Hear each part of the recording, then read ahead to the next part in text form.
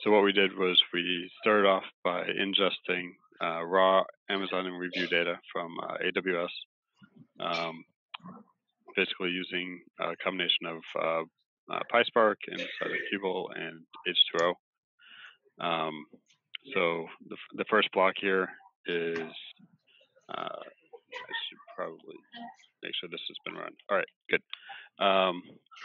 Is basically just reaching out to an Amazon server, grabbing data, which is a large collection of Amazon reviews, and then turning it into a Parquet data store. Once we have the data, first thing we want to do is analyze it, see what kind of data is available inside of it. So the first thing we want to do is just a simple count. How many different reviews are there in this data set? So we do a simple data.count, and we find out that there are just over 160 million reviews in the data set, which is a very large data set. And we probably want to narrow down into what exactly we want to analyze.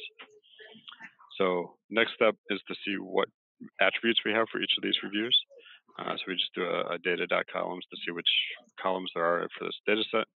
You can see there's things ranging from what marketplace was used, what the customer ID was, product title, star rating, etc. Review dates. The key things that we want to see here are the actual review itself, which is the review body, as well as the star rating, which is right here. And then we'll look at some of these other attributes as we go through. So this is a data set that goes all the way back to 1994, but you can see that it ranges in amount of data that is available to you. Back in 1994, actually this one's a bad data point. It has an epic point, so it starts in 95 with 216 reviews, and it goes all the way up to 2014 and part of 2015, where we're up to almost 50 million reviews per year. So to downsize the data a little bit, you can pick which year you want to review. Right now we've selected 2004. You can put in whatever number you want here and rerun the analysis with whichever year you want. Once you've done that, we want to know how many there are in just that year, and it turns out there's 1.2 million. And then let's see what how many there are per category. So what are the different product categories that are available to you, and how many are there in each of those? As it would make sense, number one thing for Amazon is books, then music, then videos. It goes all the way down, and it goes all the way down to gift cards. I'm not sure why anyone's reviewing gift cards, but you can do that. So the next thing is to see what the star rating is. So what's the distribution of star ratings for that year? And you can see, for some reason, almost everyone puts a 5 on things that they review, a few 4s, and then down to 1s. In different years, this actually turns to be mainly 5s and 1s. So you get a very bifurcated data. You either love something or hate it, and there's not much in between. So once we've seen that, we can go into what's the average star rating for each product category. And there's different ways of visualizing this data. Just doing a simple bar graph here. So you can see the lowest rated ones are major appliances, which kind of makes sense. They break all the time, and people don't really like them. All the way up to digital video, which is a pretty simple content that you have access to. And you can see where anything else falls in here. So next thing that you want to do is you can pick which category you want to actually look into.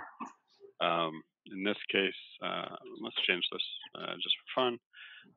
We can put in, I guess we'll just leave it as PC. But you can change it. You can filter this, then filters it. You can say which star rating do you want to see the top words for. So for PCs, the top words are talking about cards and how great they are, how much they like them, the computers, the mice, etc. If we wanted to change this, we want to look at go with sports. And just update that, add a run.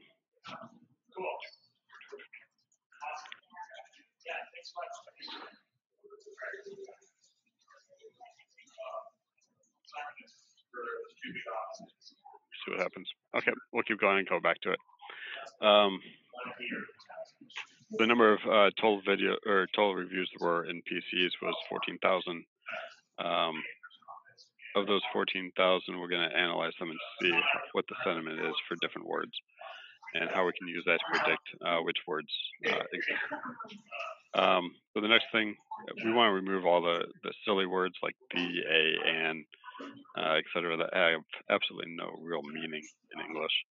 So we load in a collection of stop words from an H2O repository, and then we tokenize the data so that we break up each review into sentences, and then we break those into words, load those all up, and build a model that is Word2Vec. So basically what you're doing is you're taking each word that's in your data set and converting it into a vector of a certain length that allows you to make it, rather than a binary, this is this word, it's this concept rather than a specific word. This allows you to get synonyms or near neighbors for certain words.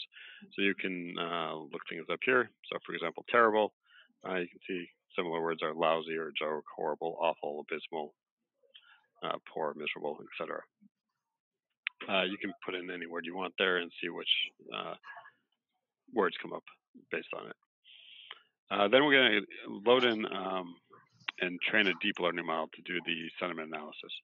So this Word2Vec transformation, it basically takes all the reviews, transforms them based on this Word2Vec model that we learned up above, and then prepares the data by getting rid of any empty values. We don't want any nulls coming into the system. And we're splitting it into a 8% training data set and a 20% test data set. The next thing we do is do a grid search across all of the deep learning parameters within H2O. And the different variables that we're giving them are the number of nodes at each hidden layer, as well as how many layers there are. So, for example, this is saying 2 layers, 1 for 17 nodes, 1 for 32, all the way up to 4 layers of 100 nodes each. And then changing the L1 optimization, ranging around 1 times 10 to the second. We run that, and it comes out with what the model grid results are. We can pick the best one here. In this case, it was, let me scroll down. It's not letting me scroll down. There we go. This case, 0, so the 1,000 or 100, 100, 100. Scrolling down, we can update this model. I'm not going to do that right now because it takes time to learn it.